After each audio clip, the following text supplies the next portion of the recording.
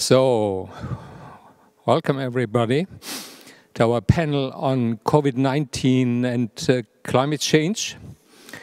My name is Ralf Fuchs. I'm the director of the Center for Liberal Modernity, a Berlin-based think tank dealing with the renewal of liberal democracy and the challenges we are facing, among them climate change, finding liberal answers to these challenges, and dealing with the authoritarian threat from within and from authoritarian powers, which are meanwhile competing with liberal democracies like China, also in terms of climate change or how to deal with COVID-19.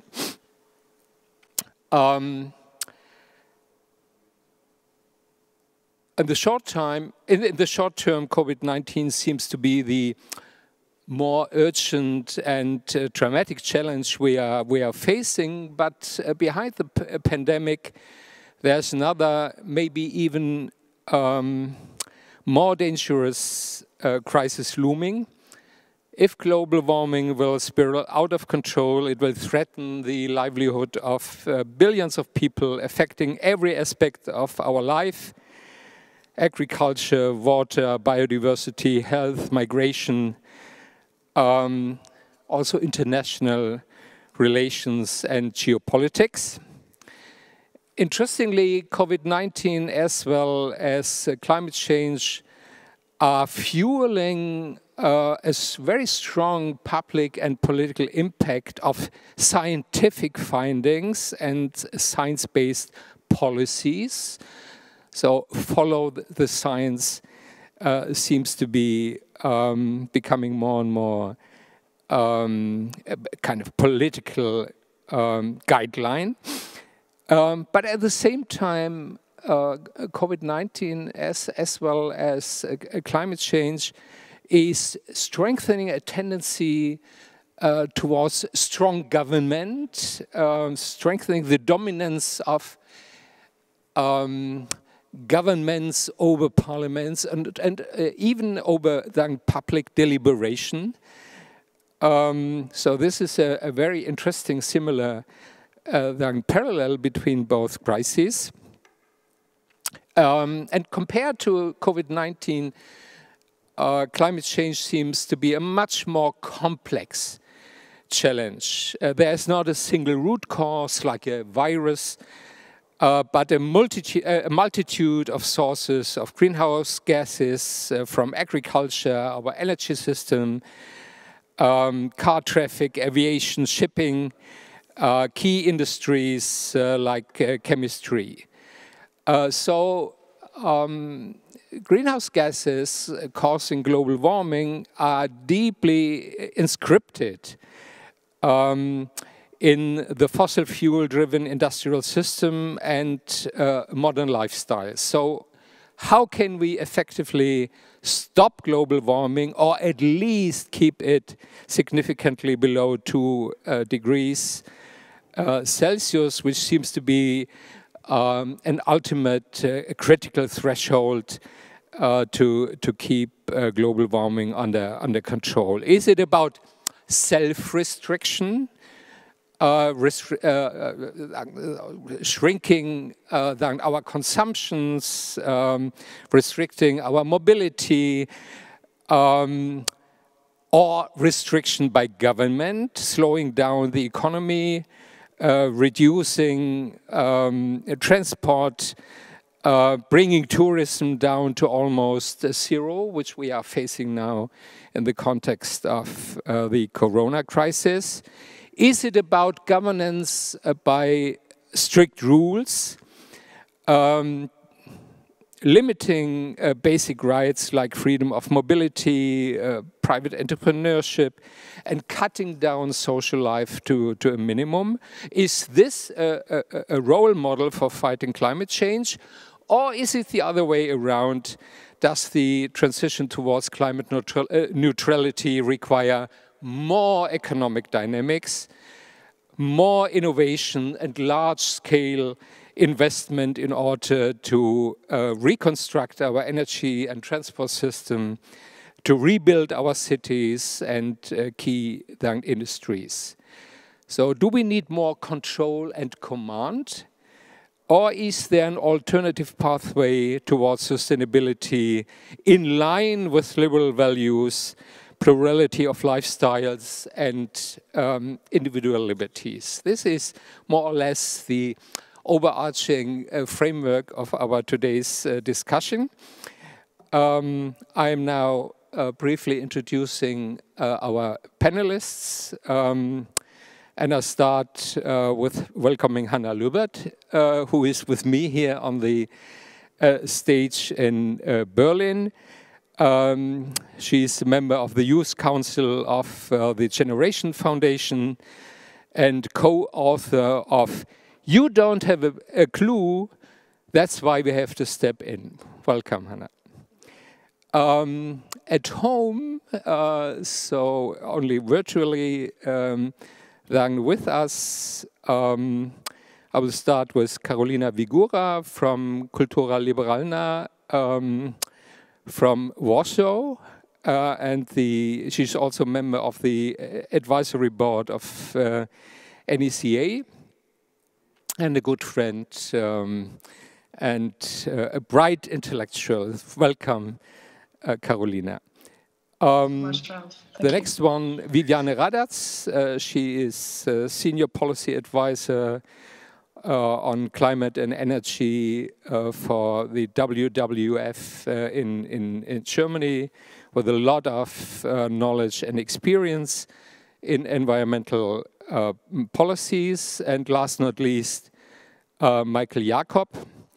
He is senior researcher at the Mercator Research Institute on Global Commons and Climate Change, one of the outstanding German think tanks dealing with the issues we are talking about today. So I would like to invite Hannah to then open the debate with some thoughts on the parallelities and differences between COVID-19 and climate change, and if you see any, I would say, opportunity in the current quite bleak situation we are in. How can we get out? How can we change threats into then opportunities? Yeah, first of all, can you hear me all? Thank you very much for having me here today.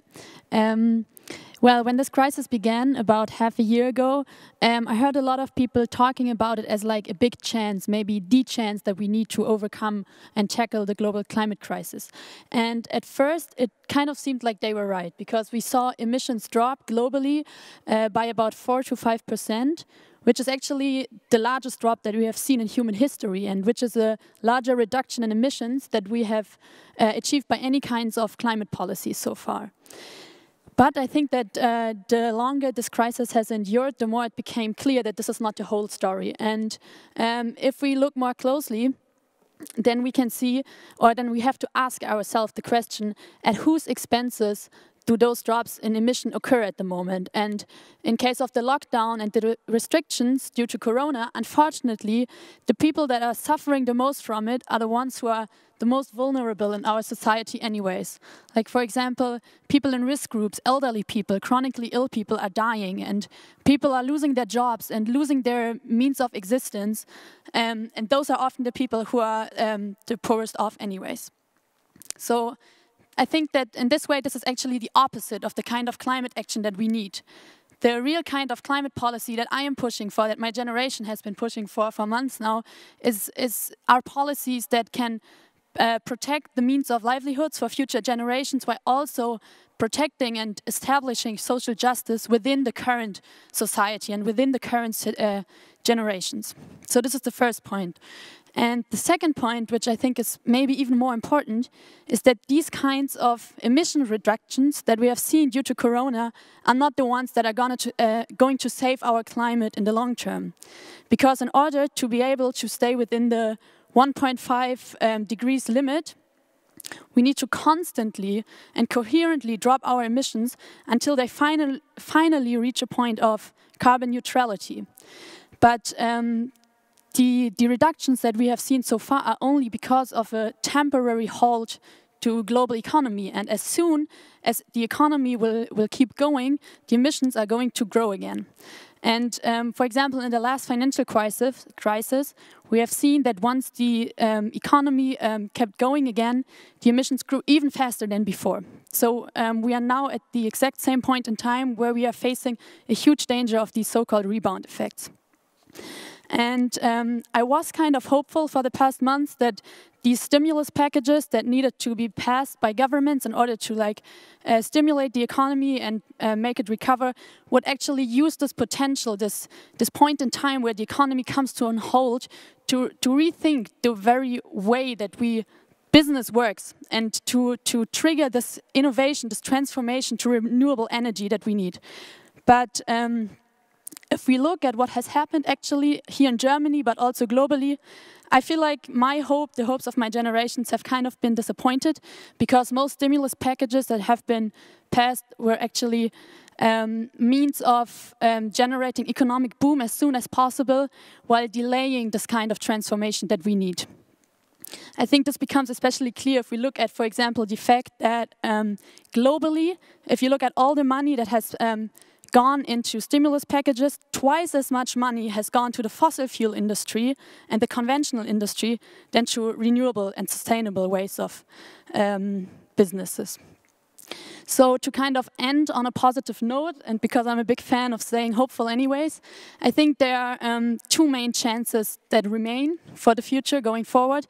One of them is that now that we have the new lockdown and businesses need to pause and come to a halt, probably new stimulus packages will be needed. And if we push enough and make our voices heard from the climate and social justice movement, maybe this time the packages will be actual investments into our future. But I think this will not happen by itself, but only if enough people push for it. And this is where I see the second chance, because since the climate crisis and the corona crisis share some similarities, especially that they show us that we are vulnerable, that we are not invincible as humanity, that nature can be dangerous if we push it too hard, and that we need to prevent crises in order to protect human lives. Maybe more people are going to wake up to the immense danger of climate change and will start to get active, start to get organized in order to tackle this emergency. But I think what this all comes down to actually is the fact that nothing ever is a chance in itself. It is only a chance if we decide to make it one and if we decide to take it. Yeah, thank you very much. Thanks a lot, Hannah. Next one, maybe Michael Jacob. So where do you see the structural similarities and differences between the corona crisis and then global warming? And so where are the maybe catalytic points we can make use of to turn this crisis into kind of better future? Yeah, thank you very much. To start, I would like to say I agree with many things that just have been said, and thank you very much. Thank you very much for this great presentation. Regarding the similarities between COVID-19 and climate change, I think the two most important similarities are first, that both are some kind of problem of collective action, that you need people to cooperate. Second, it's about making large-scale changes to society, to our economic activity, to actually the way we are doing things. And as you've seen, change has happened very quickly in many aspects of our lives. The way we treat each other, social distancing, wearing masks, home office, and so on. Many things have gone tremendously quickly. But what's the big difference to climate change? I think the most important difference is that climate change is sometimes called psychologically distant. That means the most important impacts of climate change will not be felt by ourselves, will not be felt by our friends and families, but will be felt by people living in the future, by people living in countries far away. And our societies are not really made up. We don't have this moral compass to think in this very long-term, very cosmopolitan perspective. And that makes it much harder actually to deal with climate change than dealing with COVID-19. Regarding the changes we've seen, I think there are some hopeful signs. So, for instance, mobility has changed. More people are using bikes, more people are staying at home, transport emissions are falling. We see some green aspects of stimulus packages, which could actually help to steer energy systems in the right direction, to actually incentivize energy system transformations. Also, what I very much appreciate, as you mentioned in the beginning, that we have more trust in science, that science really has been singled out as a trustworthy source of information, of actually guidance for social action. And I also think it's important that at least we have a strong feeling of we are into this together. We have some kind of solidarity. We have to care for each other, for other people, even though it doesn't extend beyond borders and beyond generations so far. On the other hand, there are also some really worrisome developments, like, for instance, more people are using the car now. We don't have public transport is declining, and this might actually lock in behavioral patterns for a long time that people don't actually appreciate public transport anymore. Also, if you look at stimulus packages, even though coal has been phased out or is on the way out on many countries, other countries, for instance China, have actually pledged to bring back coal plants that have already been decommissioned in order to stimulate the economy. And this could actually lock in carbon-intensive infrastructure for decades if these coal plants are really built. And in the long term, I'd also be concerned about the social and political consequences. So think about unemployment. If many people now lose their jobs, actually, there might be this discussion. We cannot afford greenery in such a situation.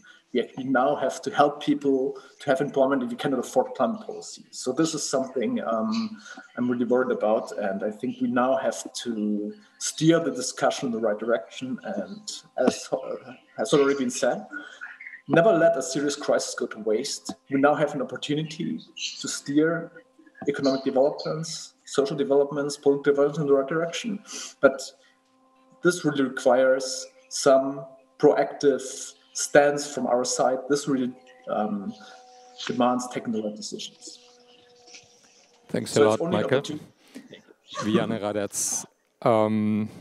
We will talk on the European Green Deal, I think, in the next round of our conversation, but maybe you could reflect a little bit on the policy answers up to now.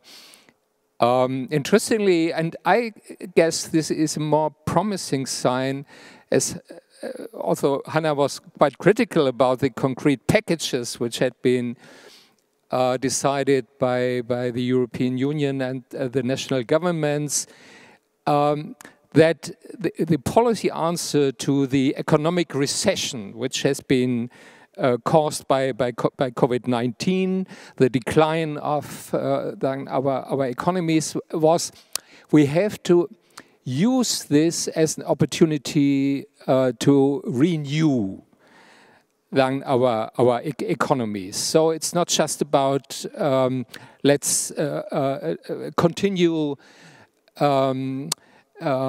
business as usual. No, it's I think the message is already there, that we have to reconstruct our economies in a different way coming out of this crisis. So what do you think about it? Yeah, thank you very much for the opportunity. I agree with very many things that were already said by the last two speakers. I would like to stress, though, on what we have seen in short-term reductions in the past, that's absolutely not sustainable. And it's something that I think it showed us in a way that we can change a lot very quickly, as Michael Jacob also said. But we also need to take this forward in a more constructive way. And for me, if you ask me about the chances out of the COVID crisis, also for climate mitigation, I had two things that are more encouraging, and I have two things that I think are more the caveats that we really have to work on now. And one of the things that I found more encouraging was actually the way recovery packages were set up, because it's not because they are perfect, they are very far from perfect, and they are also still maintaining the status quo as to the fossil world. But we've seen some movement in these recovery packages that, or at least for Germany, we have like 30 to 40% that you can assess goes into climate infrastructure, especially in transforming industry and all these things that haven't been tackled so far.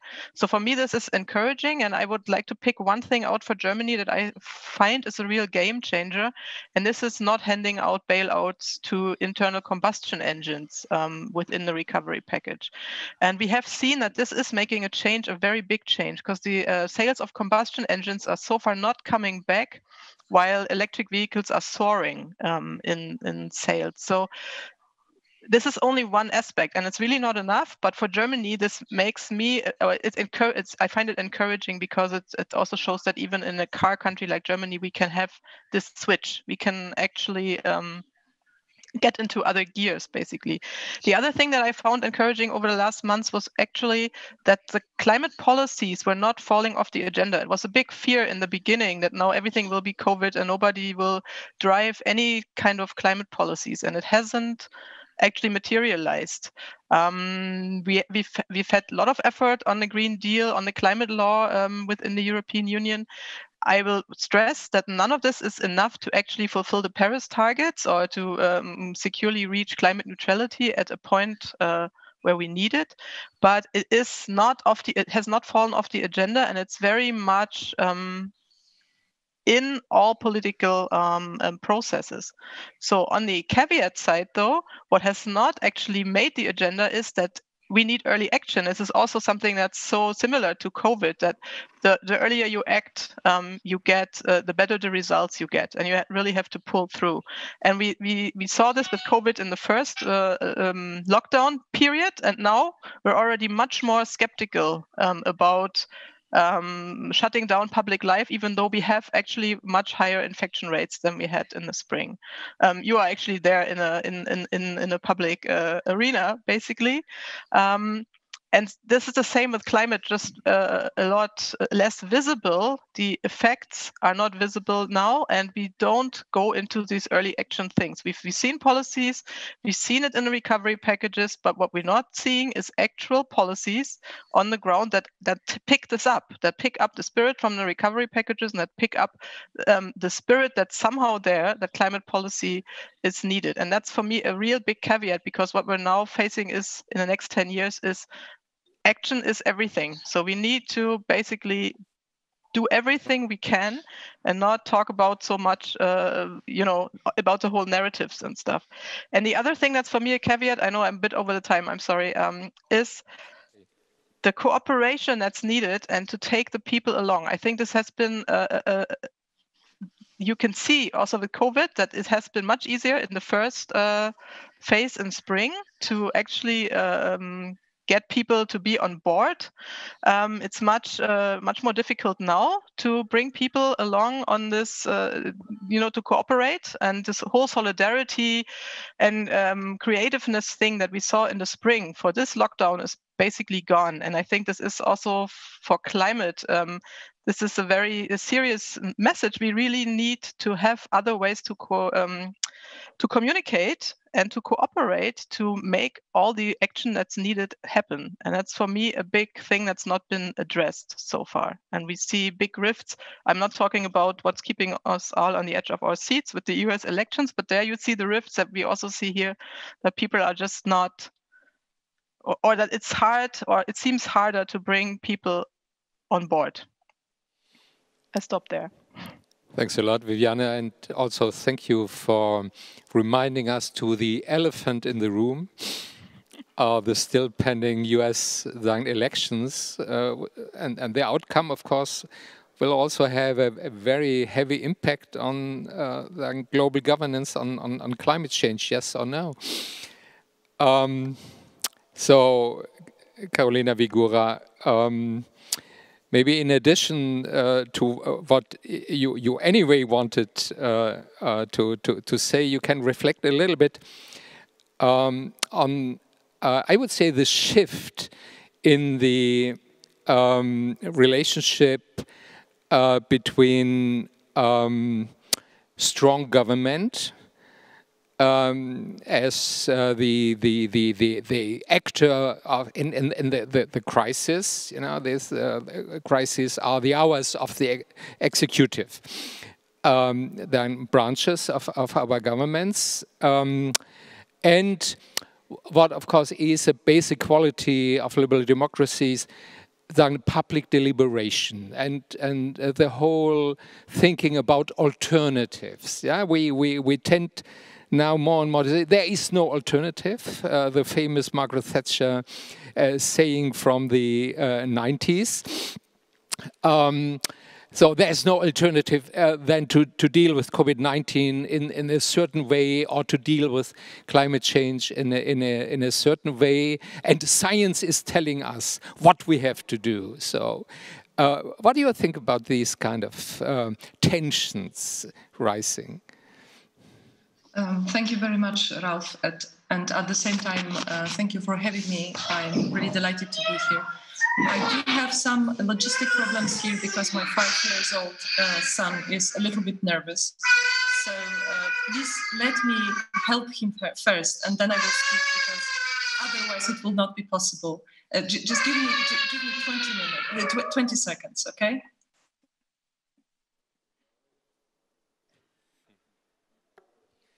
This is home office. The reality of home office of working mums. And that's why you need a couple more screens than the one you're on. Yeah. So, Carolina, would you like to wait a moment, or can you step in?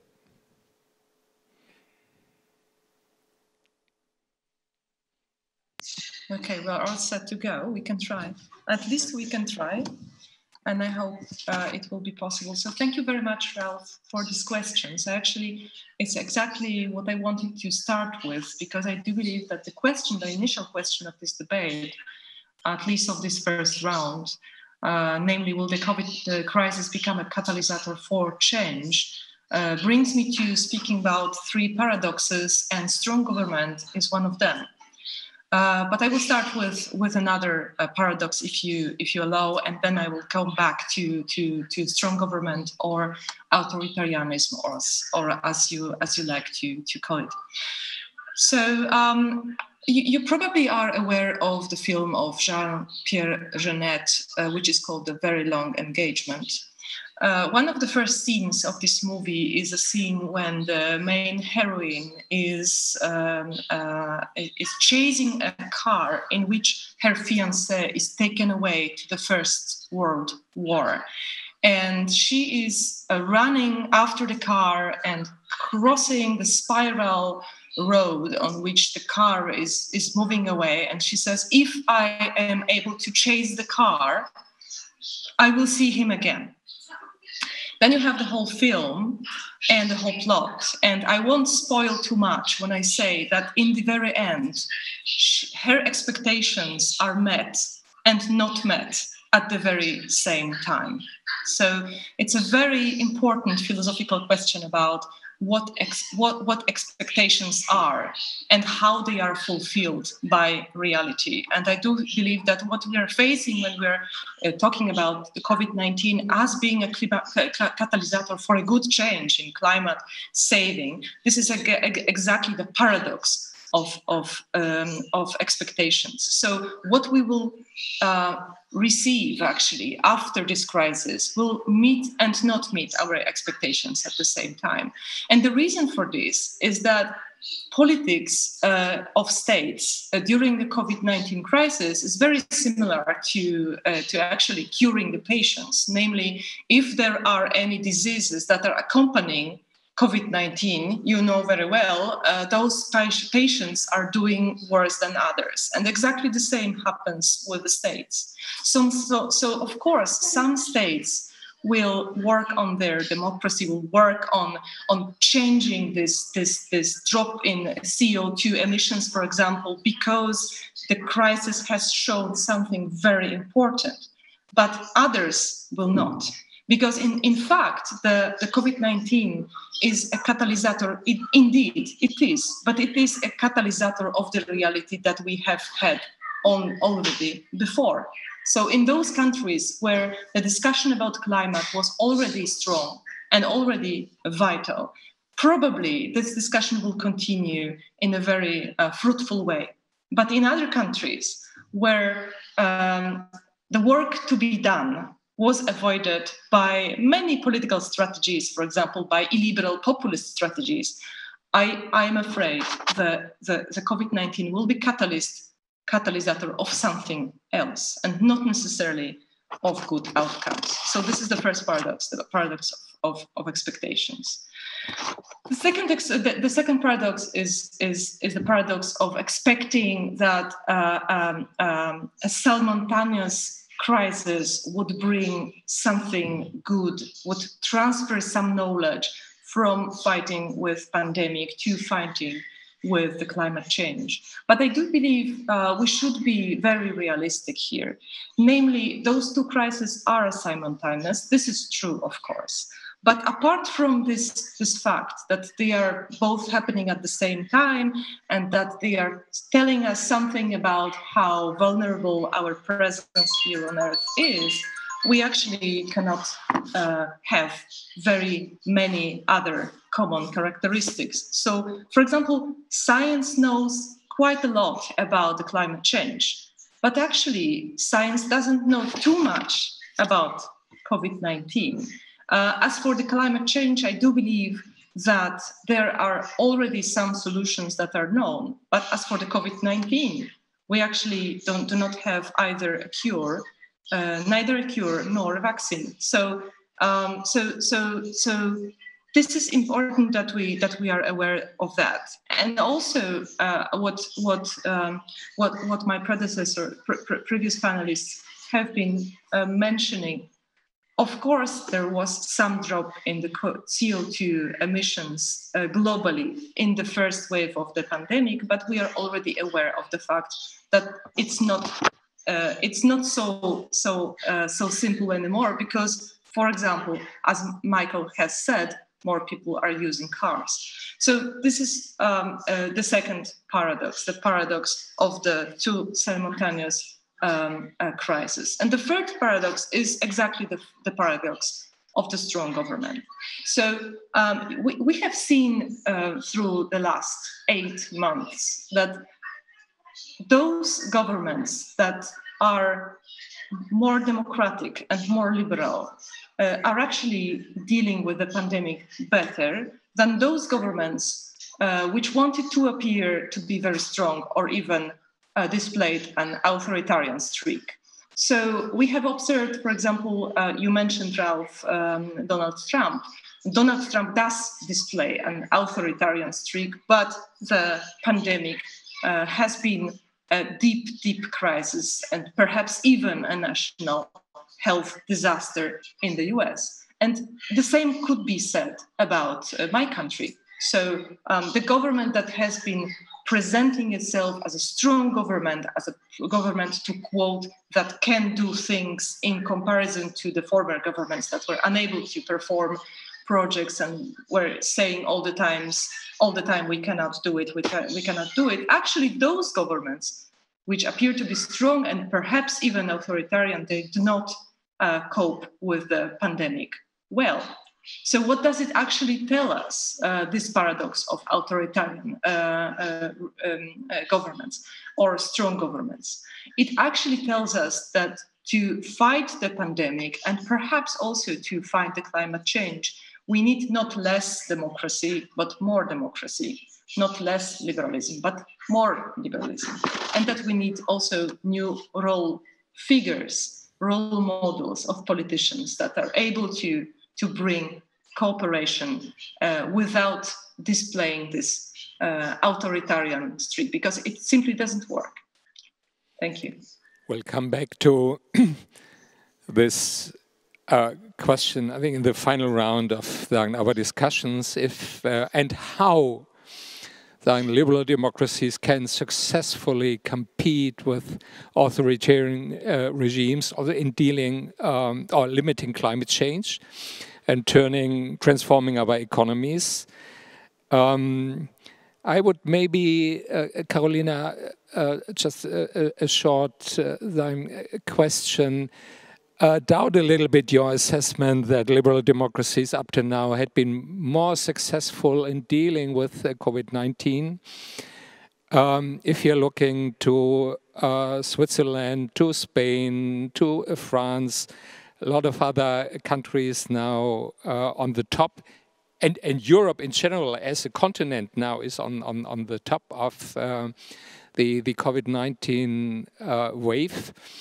I would say, and if you're looking to China, which then seemingly, I'm not sure about the reality on the ground in China, but seemingly had been able to cope much more effective with COVID-19 than we. Populist regimes have failed. Yeah, populist regimes like Trump in the US or Bolsonaro and others. But I still think we are in a deep competition, a kind of systemic competition between liberal democracies and authoritarian regimes, also in terms of fighting COVID-19. What do you think? I hope I expressed myself clearly. Yes, this is exactly what I wanted to say. Illiberal populism has failed in coping with the pandemic, whereas some authoritarian regimes like China are dealing quite well. But I also wanted to ask a question which should be perhaps with us without answering it immediately. As I said at the very beginning, fighting with the pandemic in a state is similar to a fighting of the COVID-19 in a individual patient. It means that if there are coexisting diseases, the disease of COVID-19 will be more severe. And I do believe you can see it also in liberal democracies like France, which has this radical polarization and also quite a few conflicts in the public sphere. And here I would see the reason for which France is not coping very well. But the question is actually, is the number of cases the only way you assume whether the pandemic has been dealt with effectively and successfully or not? Because we might say that the number of cases is, of course, extremely important. But in the long term, also social cohesion, social trust, and solidarity are extremely important. So you can imagine societies which are suffering a higher number of COVID cases right now, but in which social cohesion, solidarity, and trust are at bigger levels. So we should rather have perhaps a more rich assessment of what successful dealing with pandemic actually is. Thanks a lot. Other comments from our panelists on this topic? Anyone? If Hannah? debate around whether or not climate action means that we have to do some restrictions to our liberal democracy. I'm 100% on Carolina's side here, when she said that climate action means that we need more democracy and not less. And I think the reason we're now in a state in terms of the climate crisis where we need action that is so sudden and so strong that some people are wondering whether or not democracies can carry it out is only because we missed the last 40 years to act. We've known what's going on for the last 40 years and we didn't act. And if we're looking at why this happened, we are seeing, for example, lobbying groups who pushed immensely against climate action. We're seeing that, for example, Exxon and other fossil fuel industries were blocking public awareness about this emergency and thereby hindering action. And all those things are, as Carolina said, a sign of a lack of democracy and not the opposite. And therefore, in order to make our democracy future-proof and to tackle the climate emergency within our liberal democracies, I think we need to strengthen our democracy in itself. So we can never see climate action apart from action to expand and strengthen our democracy, for example, by having stricter control on lobbying groups, or for example, by establishing more representation for groups of people who have not been represented in the past, for example, the young generation. And I think by doing all this, we can actually strengthen our democracy while also tackling climate change, while also re-establishing the trust in democracy that is so deeply needed in order to make our democracies resilient, even in times of crises that are coming. Thanks a lot. I would like to raise the question if this issue, if climate change finally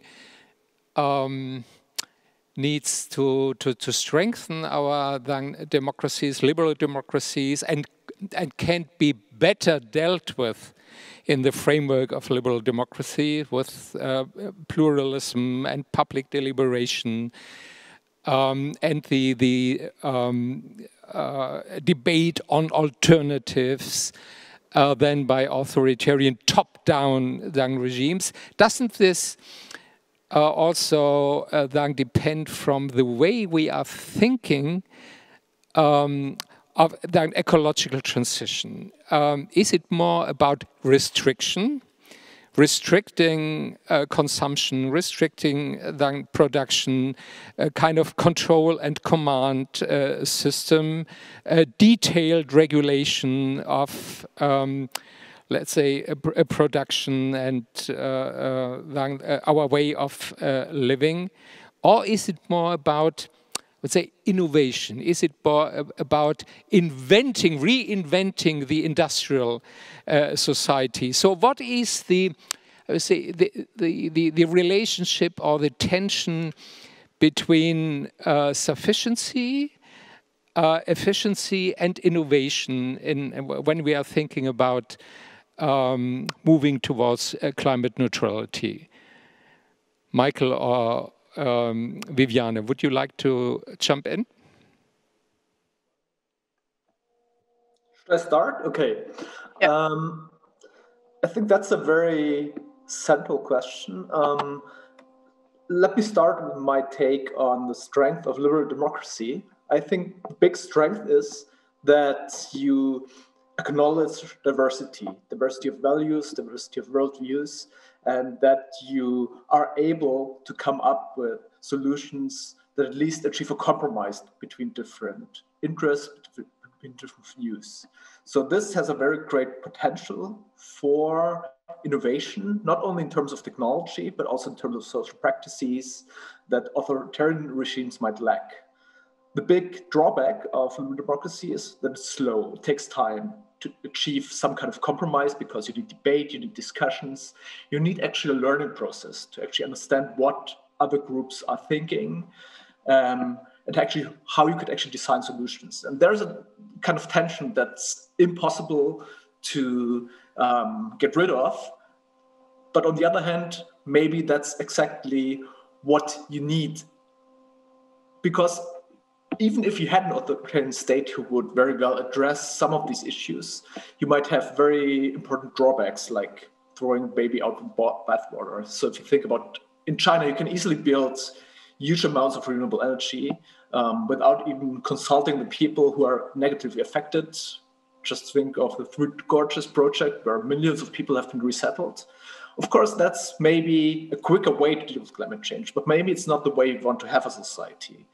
So as a society, if we talk about restrictions, yes, we need some kind of restrictions, but these restrictions cannot come from a top-down approach, cannot come from a authoritarian regime that tells us what to do.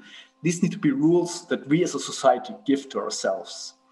And finally, I think what's very important here is that in order to make democracy work, we need some kind of spirit of community.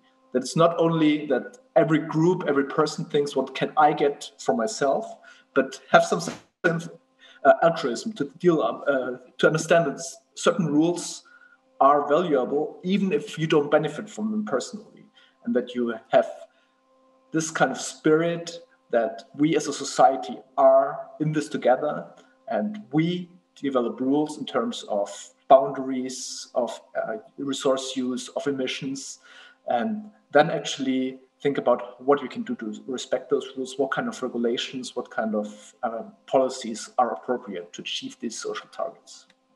Thanks a lot. Viviane? Yeah, if you ask whether it's more about restrictions or more about innovation, then I would say it's about both.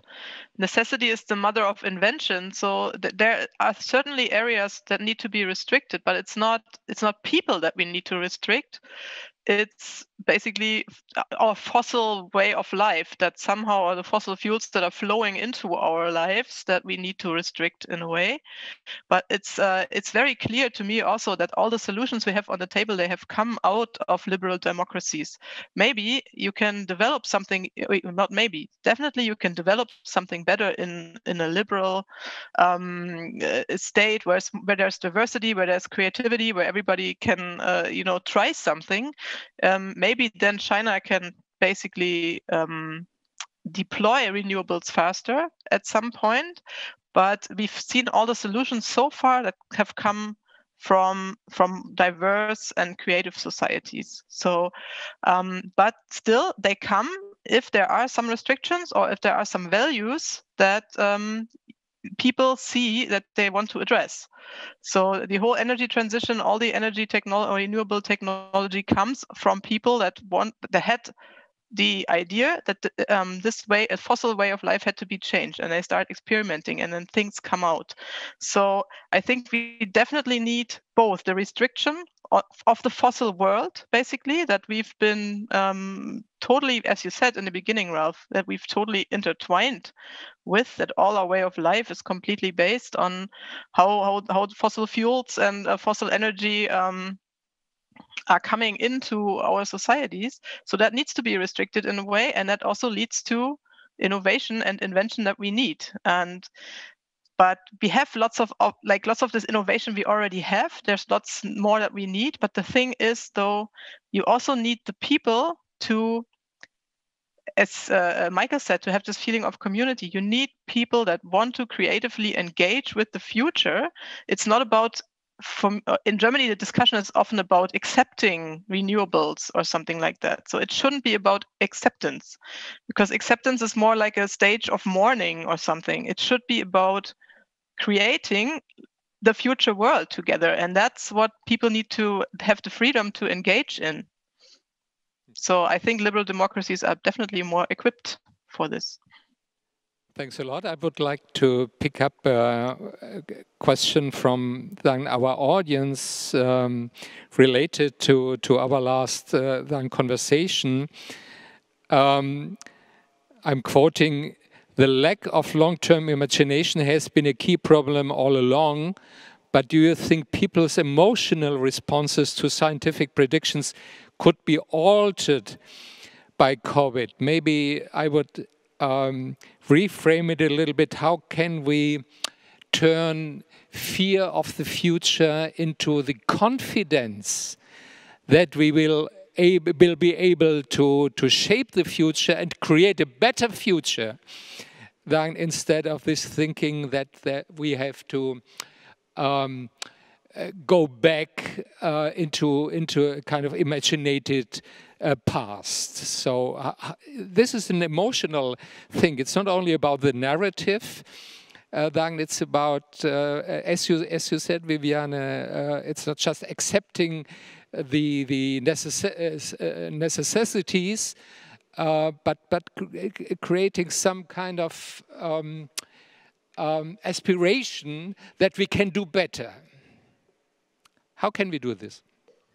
Maybe I'll just begin. I think there's a couple of factors that need to be fulfilled in order for people to not despair by a challenge or by a problem, but to be confident to tackle it. And the first one is we need to be aware of the problem and we need to understand it.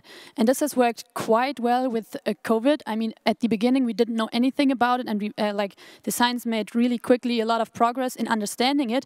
But even more so, I think that the communication to the public about this problem has worked quite well, which is a big difference to climate change communication.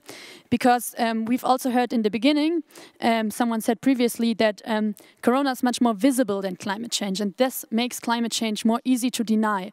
But if we really think about it, COVID is in a way invisible too. We don't see the germs, we don't see what's going on inside of people's lungs if they die from COVID. But this thing has been made visible by the media, by seeing it every day on TV, by people addressing it, by people not stopping to talk about it. And we need the exact same thing for climate change. And this can be possible if we have a different take on it, for example, in the media. So this is the first thing. Then the second thing is people need to be aware of the alternatives to the current state. And here too, there's a lot of ideas. There's a lot of very, very inspiring alternatives to our current way of living, to our current way of economy. And I think part of the reason why people have been or at least a lot of people have been inspired by this first wave of Corona was because they saw that everything could be so different.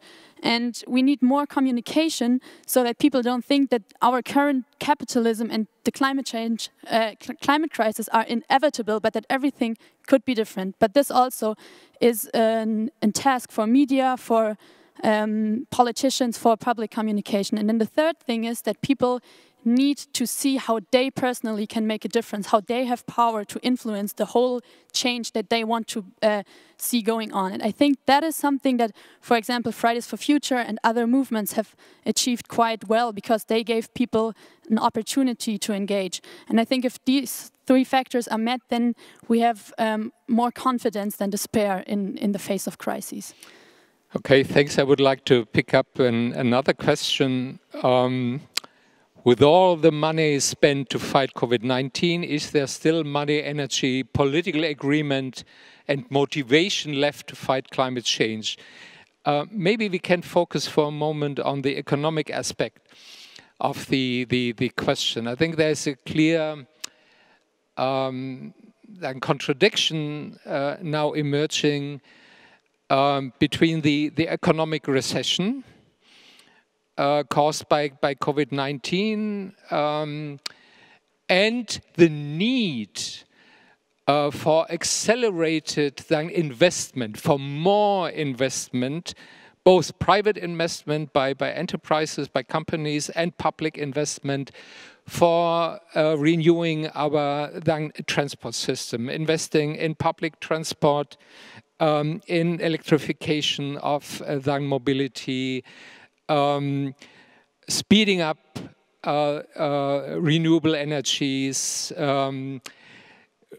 redesigning energy-intensive industries like the chemical or the steel industries. This is all about huge amount of investment, and at the same time, the economic power of governments and of companies is shrinking as the result of the crisis. How can we then escape this trap? Any ideas? Maybe Michael? Yeah. Yeah, thanks a lot. Actually, I think there's not such a big trade-off between fighting the economic recession and doing something against climate change. Because now, due to COVID-19, markets in a disequilibrium. And this requires actually some kind of state intervention anyway. So you need to spend money now to actually keep the economy going, to keep people in employment, and so on. And actually, many things where you would like to invest now, which actually have been shown to have large multiplier effect, large stimulating effect on the economy, such as infrastructure investments, are also investments that are very crucial for climate change. So for instance, this would be a very good opportunity to spend money on public transport, on upgrading rail infrastructure, on upgrading electricity grids, on investments in R&D. And actually, there has been very recently been a poll among many economists led by some very famous people, such as Joe Stiglitz, Nick Stern. And they asked them which measures they actually would recommend in terms of greenery and in terms of addressing COVID-19. And actually, they have identified a lot of options that would actually fare very well on both accounts. So I'd really encourage you to take a look at this study. Thanks. Another question and a concrete idea, a concrete proposal. I wish there could be an R rating every day on climate change dynamics, like on COVID-19 dynamics, regulating our daily life and maybe steering the political action. Could that be possible? So what could be, I would say, kind of public indicators which could raise awareness and could guide policy decisions with respect to climate change? Perhaps I'll pick this up because I'm very interested in this question, and also the question that was previously about future and fear. Namely, it's very important now to understand that people in our societies, in my country, but also in your countries, live in a profound state of fear. And fear produces rage. I do believe that the example of my country recently is makes exactly the point. You have all probably seen the photos, the pictures, the films from the protests in defense of women's rights in Poland. 100,000 people protesting in Warsaw, 400,000 people protesting all over Poland on last Friday. This have been the largest protests we have had in the free Poland after 1989, and I do believe this has something very much in common with the COVID-19 pandemic. Namely, people would probably protest anyway, but the state of fear they are in produced even more rage at the decision of the Constitutional Tribunal regarding abortion. So what I would like to stress is that this is a profound challenge for the politicians, because if we talk about future and fear in the past decades, we might say just after the Second World War, fear was connected with the past. So people didn't want the past to come back. The future seemed to be an open book in which we were to write. Then after 1989, still so, but a rising fear of the future appeared. Future being the end of the world that we know it. And actually, if illiberal populists won so many elections around the globe in the past few years, it is exactly because they were projecting and expressing this fear of the future, the fear of the world that is ending, the culture that's ending, the societies as we know them that are ending. And now COVID-19 is an extremely important pandemic because it brings fear of having no future.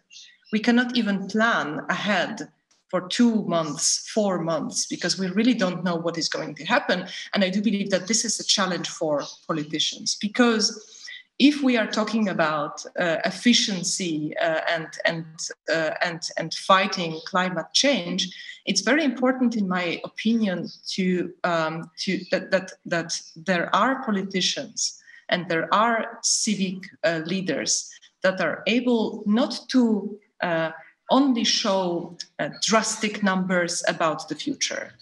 So not only all the time cause fear about the future, what is going to happen, but also produce a picture, a vision of the future, which is a positive one, which brings hope. If we only scare the citizens, the voters, with the visions of the future, I do believe it won't simply work. Thanks a lot. I would like to raise another question from our audience. Viviane talked about the need for restriction of fossil fuels, governmental restrictions, policy restrictions. But what about the meat industry? How can governments approach these issues with liberal values? Very interesting question, because our way of eating, of course, has quite a significant impact on global warming, and maybe this is the area in which individual change of habits, individual change of consumption and lifestyles can have the biggest impact. So what is here the relationship between governmental regulation and individual change of lifestyle? Maybe I start because I was addressed. I think, well, for all of these issues that we're facing, individual behavior has a role. But it's also that we're seeing this also with meat, but also with fossils and so on. We see individual behavior going in the direction of change. Sorry. But it's also something that the incumbents actually wanted us to deal with. They wanted us to take the whole idea of a personal carbon footprint, of doing something as a single person, has been also very much driven by large industry and by the big polluters in a way. So yes, we have a role as individuals in this, is in meat eating as well as in driving or not driving, but we also have a role as citizens, as to actually make our voices heard politically, which then drives this much better, I think, than the individual situations. And when it comes to meat consumption and or fossil fuel consumption, I think something that we haven't spoken very much about it, but we've touched a couple of times, is it's basically all these things that are so ingrained in our societies. They have also come in through policies at some point, through favorable policies for them, that the way we eat, the way that meat is very cheap and so on, is very much has very much been driven also by policies that favor these kinds of production. The same with fossil fuels. So I think prices. And that's a very political idea, to actually put a price or the real price on things will help very much with it. Other than that's also already many people that are already taking up this spirit. So we see meat consumption actually going down, as well as beer consumption, which is, so it's vegan mostly. So we should maybe drink more beer and eat less meat. Thanks a lot. Michael, what do you think? Viviane raised the important issue of pricing, so the internalization of the environmental cost in the market mechanism.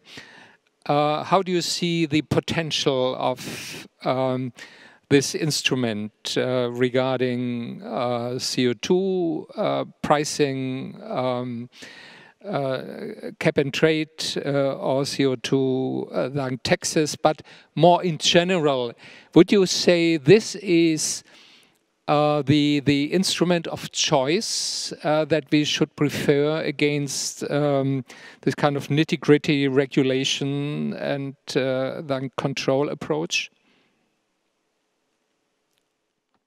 Well, I mean, I'm an economist, so I'm very much in favor of market-based instruments, and I think having a price on carbon emissions is crucial if you want to address climate change. If you don't get the prices right, it will be very hard to have the right incentives in a market-based economy. On the other hand, in many instances, it's not the question either or. So having the prices right is very important, but might not be sufficient in some instances, especially in areas of life that are very much connected to social norms, to social values. So think about food, think about mobility. There's more to it. So we need to get the prices right, but that's not sufficient. So we also need some kind of social change.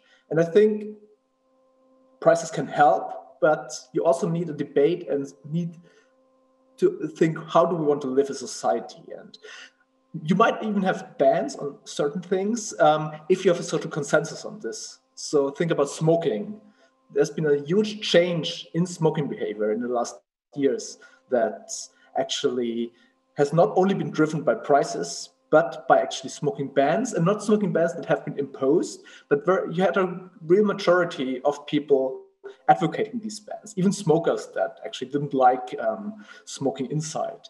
And if you talk about, for instance, meat consumption, well, this is very much driven by not only the prices, but also to routines, to what are you actually used to, what you think is like normal. So if you grow up eating meat every day and you think it's normal, you might actually need some push to be driven out of it and to learn how it could work in a different way. And that's also what I would like to build on what Hannah has said, that you need positive examples. You need to set examples. How could actually our societies work if they were more sustainable? Not only say we must not do that, but frame it in a positive way. What would be a healthy, wholesome food basket look like? What would healthy, wholesome mobility patterns look like? How could we all benefit from it and protect the environment at the same time?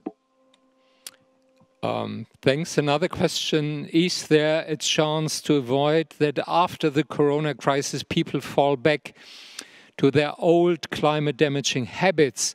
So once again, is it about changing habits, or is it about changing the way we are producing energy and food and industrial goods? If you take mobility, is it about more or less mobility, or is it about smart mobility? So Viviane already touched this the issue of privatization of the climate challenge. Changing habits or changing structures and the mode of production? Maybe I'll just begin. Anna? I think with regards to this, is it more about consuming less or producing differently? This is not an either or. We really need both, because there's a lot of research also showing scientifically that if we want to manage the transition to renewable production and renewable energy in time to stay within the Paris Agreement and the climate targets, this is only possible if we also reduce consumption at the same time, because otherwise nature simply cannot supply the necessary resources that we would need, for example, for sustainable traffic or cars that are electrified. So we really need both. And if we apply this now to the corona situation and the fact that people started, for example, driving less, using less mobility during corona, but we see that this is changing back to the habits before already. Like, for example, right before the lockdown started here in Germany a week ago, people were already traveling as much as they did before the crisis. So this is really not something that we see happening in the future, but it is already or has been happening, that people are going back to their old habits. And I think here applies what has been said already, that when people make personal choices about their everyday consumption and everyday life, they are always embedded in a kind of policy mix that drives them or nudges them to making certain decisions. So what we need is not only that people think about it differently and become aware, but also that the sustainable alternatives to consumption need to be made more attractive and need to be made cheaper. And that's where we really need policy to kick in. And as I said, one way of achieving this would have been by the first stimulus package that could have strengthened renewable production much more than it did. It did in some ways, but I think it wasn't enough. But now, as I said before already, we are probably going to see more recovery packages and more stimulus packages, and there's still a slight chance of using this to really transform our economy and transforming our way of life. I would like to come back to the idea that reducing consumption should be a substantial answer to the environmental crisis. It's not only about climate change, it's about biodiversity, it's about the loss of fertile soil or the water crisis in big regions of the planet. Isn't that, I would say, a little bit provocative and illusionary the idea that the answer to these challenges has to be we have to reduce then our consumption? If you're looking to the global dynamics, we are facing an increase in world population up to 10 billion people at the midst of the century. We are seeking the rise of billions of people out of poverty to the global middle class. We are seeing an accelerated urbanization.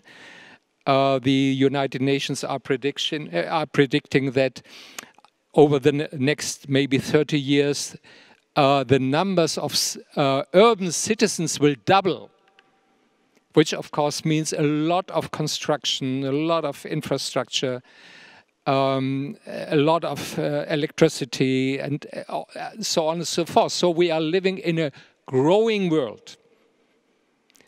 Whatever we do in Germany, if we reduce our ecological footprint to half, we are living in a growing world, growing production, growing consumption, growing number of people. So isn't the core challenge, the crucial challenge, to decouple economic growth, the production of wealth, from environmental consumption, from environmental degradation on a global scale?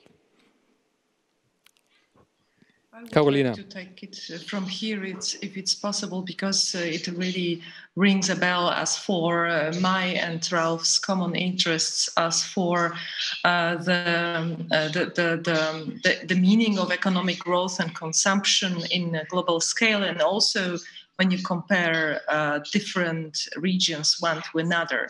So I instantly remembered one of the slogans of the Gilets jaunes in France that were saying, when you are talking about the end of the world, we are thinking about the end of the month. And I think it's extremely important.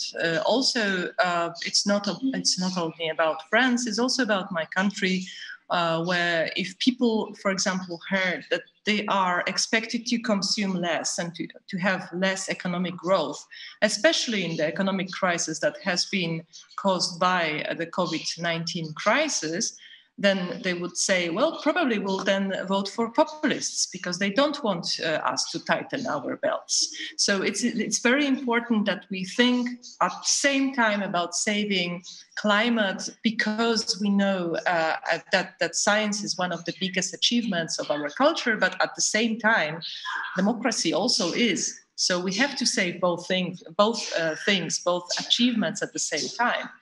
So I do believe it's not actually about less mobility, it's about better mobility. It's not about less meat just like this. It's not about no meat, it's about less meat and better produced meat. So again, it boils down to innovation and not restriction. Michael, as an economist, what do you think? Is growth in itself the root cause for the environmental crisis, or can we change the nature of growth? Well, I think the debate has been way too much about growth.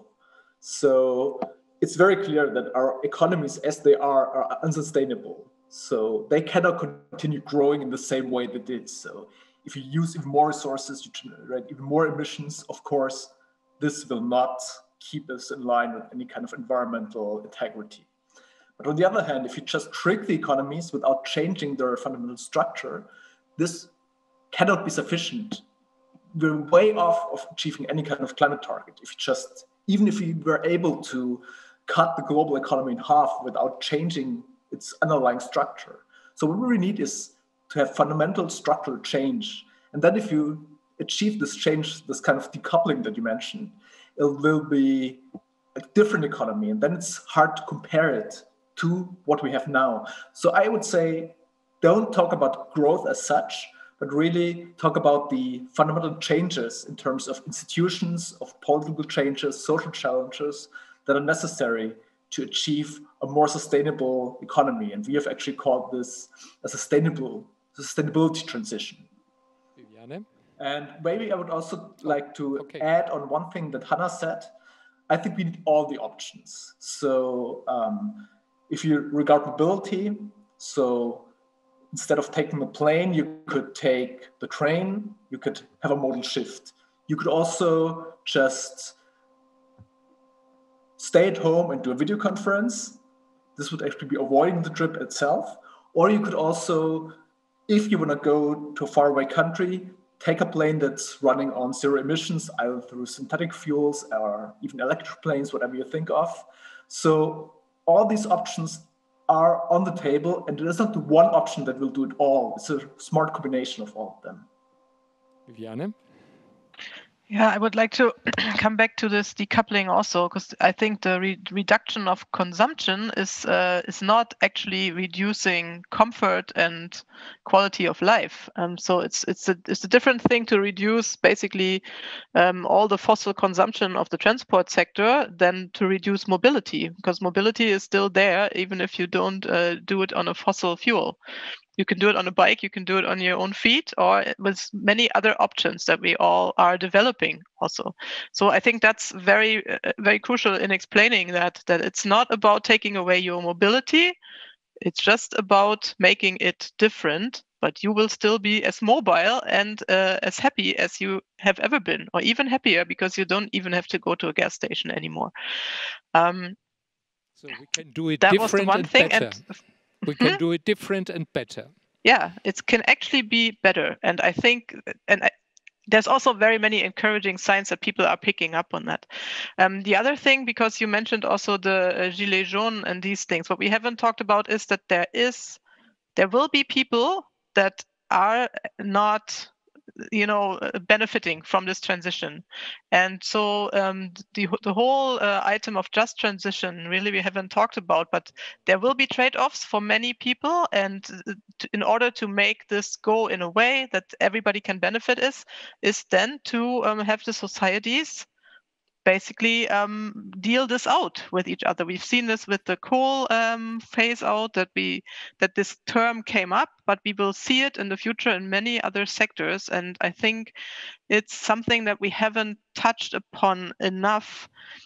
What about these people that actually have to deal with the trade-offs? Because they will be there, and the later we start doing something, those blows will be harder. So we have to kind of mitigate not only the emissions, but we have to mitigate also all the implications it has for many people. And if we don't do that, then the whole thing will fall apart.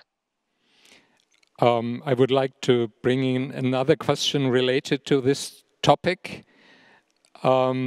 Taking action is a good way. However, how to encounter the anxieties of the citizens before the transition due to climate change? So which kind of, I would say, accompanying policies then do we need to reduce the fear of change and to raise the confidence of people, also working class people, that they will not fall victim of these change? Who wants to answer? Carolina? I would like to answer if I had the answer. Because I suddenly started to think that at the time when we are discussing what could be done to fight climate change in a wise way, and then at the time when there is this wise question about how to work with people's anxieties, I suddenly realized that anxiety and fear is actually also a very important political fuel, which is used on purpose by some political leaders. And here again, I would like to speak about liberal populists, illiberal populists, who are using this kind of what I call a perverted entertainment, causing scandals, divisions, and actually putting fire in order to people be anxious, to be emotional, to choose sides. So it is I believe, a global question, not only what we do with people's anxieties, because I do believe this is not about policies as such. This is about leaders and their competence in being empathetic towards people's anxieties, fears, and frustrations. But it's also about political fights and showing that this kind of liberal democratic vision, which is also a vision of a dignified future in a better climate situation that we have now, in a, let's call it very, very realistically, a slowdown of the climate change. This would be also already dignified. But it's also about convincing the voters that they could vote for this better alternative, and not only react very emotionally and automatically for those perverted entertainments that are proposed by illiberal populists. It's very important that we understand that it's not only about we or politicians contacting the societies, but it's also about an ongoing political fight between illiberal populism and liberal democracy. Yeah, I would add that at the same time, it's not only about kind of language, it's also about concrete policies. Yeah, for instance, regional policies or industrial policies to manage the transition and to reduce the anxieties that the transition will lead into a deep economic and social crisis. So I think the challenge is that we have to transform our industrial societies into a sustainable future without risking collapse. Because not only the environment, also our societies are very fragile systems, very vulnerable systems. Maybe another question directed to Hannah is the Fridays for Future movement the solution for listening to younger voices, or do we need a new action plan to start a common dialogue on future challenges? Big question.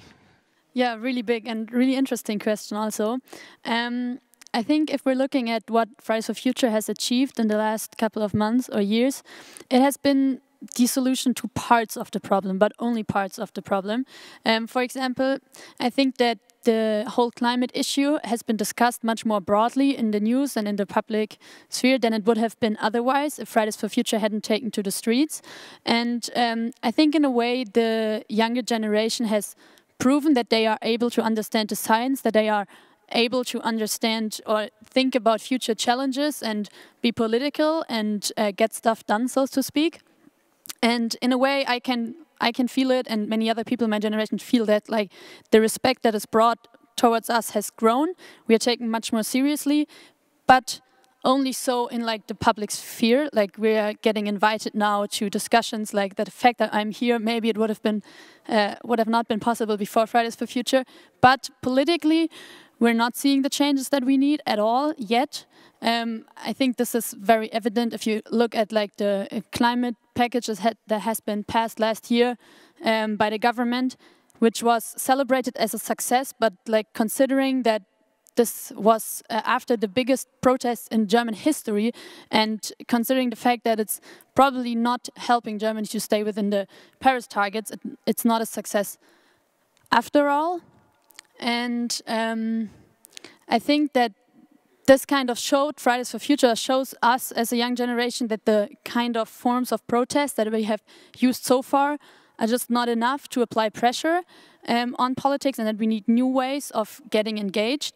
And I mean, this is part of the reasons why a lot of people from Fridays for Future, for example, now start to join parties or start to run as a candidate for the federal election next year here in Germany, because we are trying to like find new ways of not only being kind of opposition out of parliament and talking about stuff and trying to apply pressure, but really getting into politics, getting some kind of political power to make things happen.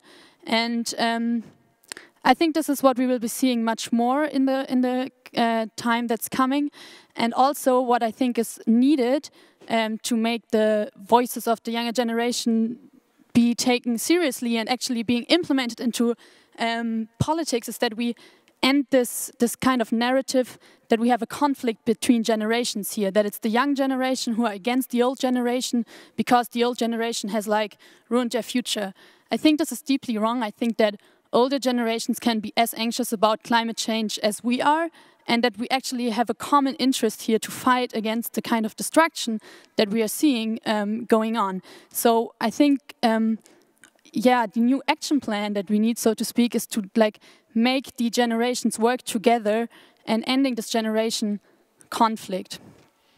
And maybe creating also new kind of societal and political alliances. I see, with a lot of interest that more and more, for instance, trade unions then are moving, they are adopting the climate challenge and moving towards green innovation, and also the industries. I'm just coming from a workshop with Martin Brudermüller, the CEO of BASF, the biggest the chemical company in Europe, and they are not only seriously thinking about reconstructing their company, they are investing billions of euros in more renewable energies, in changing their feedstock, so sustainable, using sustainable materials, in recycling. So, final question, are you confidential?